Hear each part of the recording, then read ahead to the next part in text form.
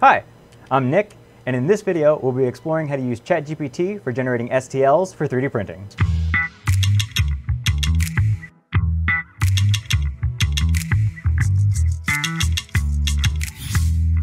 Whether you're a seasoned 3D printing enthusiast or a complete beginner, this video is sure to provide you with valuable insights into how ChatGPT can be used to generate OpenSCAD code for 3D printing.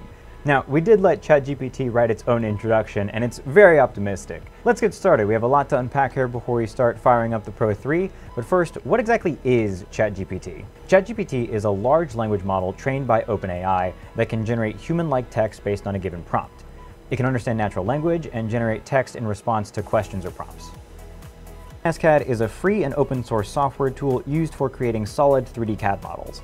It uses a programming language to describe the objects and shapes in the model instead of a graphical user interface like most traditional CAD software. Now, ChatGPT is a really impressive piece of software. It can do a lot of things. Having it write code is kind of something pretty new that AI has been able to do. There's a lot of work that goes into learning a CAD program, learning the ins and outs of how exactly to model. Potentially, ChatGPT would be able to learn these methods and then start generating code for you, and then you would need zero experience on how the program actually works. It'd be a really, really impressive way to take a user who has never done any 3D printing before or never even considered additive manufacturing and use this model as a way to be a launch ramp into full production with, again, zero experience. So it does have a lot of potential here that we really, really want to get into, but we'll just start diving in and see what ChatGPT can do.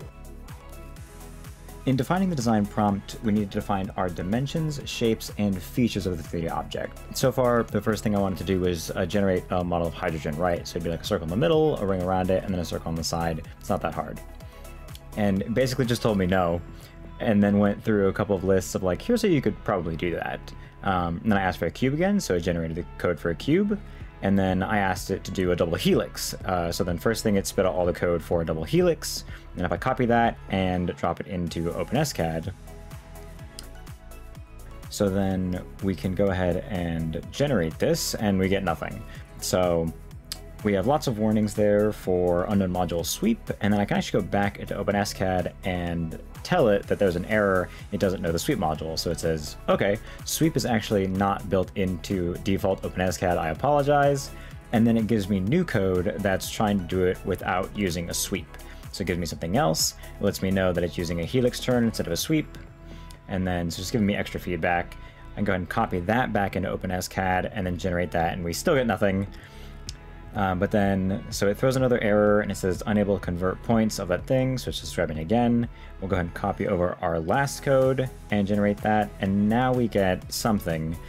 It's still really far from a double helix, but I do kind of get the premise of what it's trying to do, but it is still really far away from what a usable result would be that I'd kind of expect to work with. So I went with a different direction then. I asked it to make a phone stand for Galaxy S8. The interesting here is that it pulled up the phone height, width, and depth right away, and then it started generating the rest of that. And the explanation down here is that it's going to have the dimensions of a phone, and it uses those to make the phone stand. It creates the base of a phone, and then subtracts a smaller cube from a larger cube, and then it creates the phone support by making two cylinders, one for the base and one for the holder. The phone can be placed in the holder with the bottom resting on the smaller cylinder and the top resting against the larger cylinder. So it kind of sounds like it's a box on like a peg on the bottom and then a peg on the back, kind of. But then if we go ahead and put that into OpenSCAD, we get this, which it has a little bit of ways to go. So that's the first part. We'll let ChatGPT generate a text response for our design, and then it'll give us a code that we can put into OpenSCAD for generating a 3D object. So what I have here is, after working with ChatGPT for a while, I've gotten it to a point where trying to make the middle section of this block here, as you kind of add this on after we've asked it to create a base, and we have a little bit here where it's trying to create the extra middle section, but you can see I've gone through and kind of reiterated with this section of code. I asked it to change it and put it more in the middle so it's not off to the side. And then I wanted to try and remove a cylinder from the center of the middle bar that's trying to put in. So it's kind of a T section there, and that's code that it gave me directly. So we do that, and it generates this section here where it has the middle bar, but it also has the cylinder hole just kind of planted in the center there in that section. It just moved it over, but it's not in the correct orientation. So if we edit that again and then have it run this, we see that now I've reoriented the cylinder in there in the middle, and now it cuts out that section and that cylinder's in the correct area.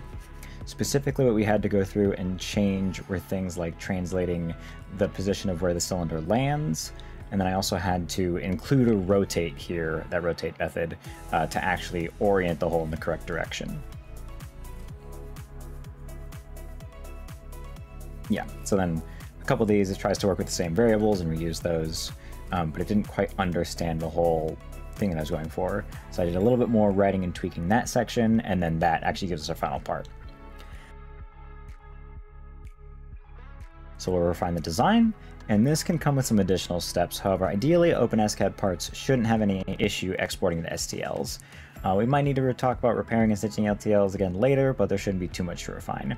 We can use the OpenSCAD as a stepping stone to import into another program for cleanup if we need to. So our third step is refining the design, and ideally it shouldn't have too many flaws, and OpenSCAD parts shouldn't have any issues exporting to STLs. Now, you can use it as a stepping stone to import into, say, a secondary software, and then use that for cleanup if you need to.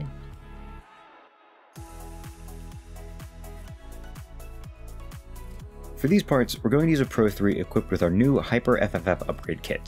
Adding the upgrade kit allows the machine to reach new levels of production by significantly cutting print time while still maintaining high precision. We have everything dialed in so that we can produce any part at the same high quality at a moment's notice. Now it's more about showing the limitations of the method, and the part that I'm working with here is simple because I'm working with an AI that hasn't really been trained to do OpenSCAD code. ChatGPT does a lot more language-based, sounding like a natural person. It's still in a bit of the early stages, but there's a lot of improvement that can be made as the AI will continue to learn how to generate this code in ways that make the most sense.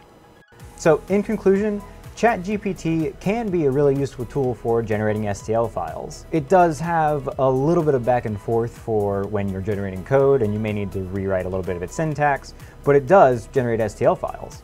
This has a lot of potential for basically making the design process require zero experience, and I think that's really, really cool.